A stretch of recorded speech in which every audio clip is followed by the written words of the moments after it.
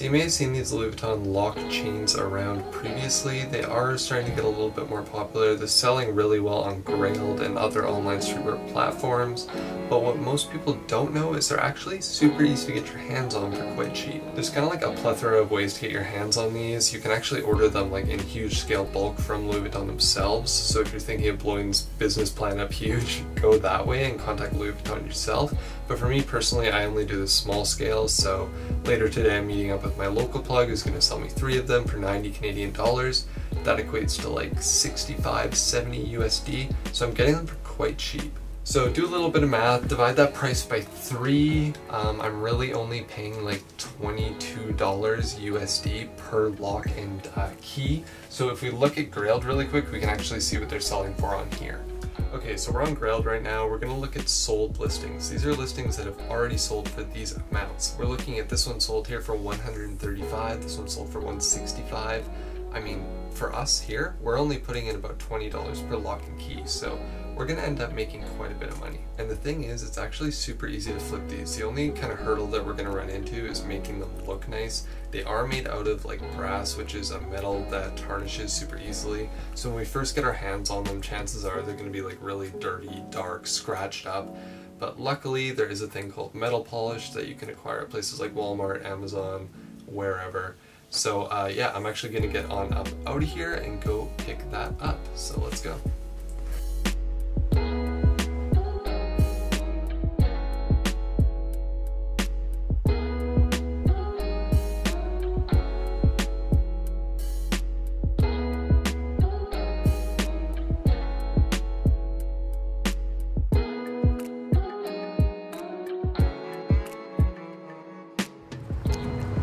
Okay, so now that we got the metal polisher, the next thing we have to pick up is going to be a chain, the actual necklace.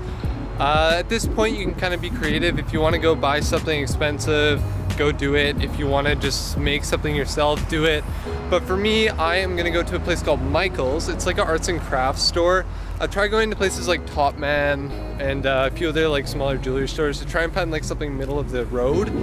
But I don't know, I can never find a good alternative. So really I'm just going to buy kind of a cheap one, because typically when you see them selling online, people will just be like, I don't know what the chain is, don't ask me. The real reason people are buying it is because of the LV lock. So the necklace doesn't really matter too much. So I think going with a cheap alternative is a good choice.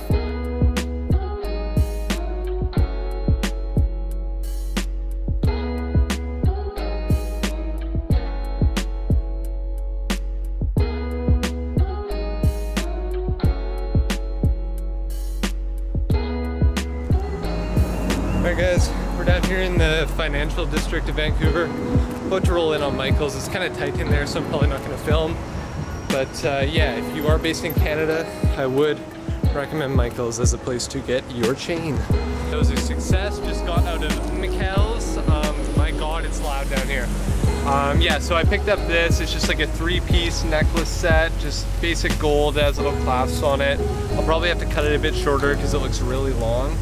But yeah, they have tons of different colors in there, anything from silver to gold to brass. So you're basically set in there. So let's just get home now and make this thing happen.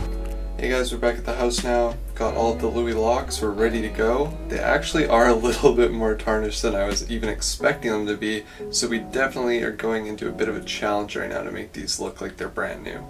But I do think we have everything we need here. We have the Brasso, we got a sponge for cleaning it, we got the chains, paper towel for cleanup. I was stupid enough to not buy gloves, which I would definitely recommend do buy gloves because this stuff is like a very, very strong chemical. I would not suggest getting it anywhere near your skin. So I'm just going to use the Ziploc as a glove. Alright, nevertheless, let's get started. Pop open the Brasso.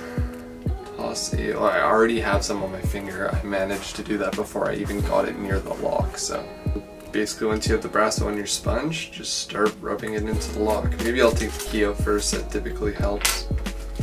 Yeah, just start rubbing. So the only thing I didn't really mention is like getting into the crevices of the LV on the front and the Louis Vuitton on the back. I tend to use a Q-tip because you can really get in there and kind of clean out those crevices. But other than that, this thing is looking really good. I'll throw up a comparison of what it looks like compared to the other one. But yeah, that looks great. Massive improvement. I actually only spent like 5 minutes on this one. So let's just throw this around the lock and put it on.